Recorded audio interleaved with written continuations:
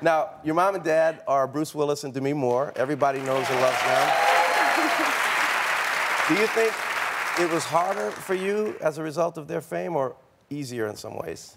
You know, I don't know anything different. You know, if you've grown up, it's the same thing. If you've grown up learning a certain skill and someone hasn't, I didn't realize, I guess, that it was a big deal that they were famous. We would go to Disneyland or something like that, and people would be coming up to them and trying to take a photo, and I just didn't understand. I couldn't understand. How old were you when it started to occur to you?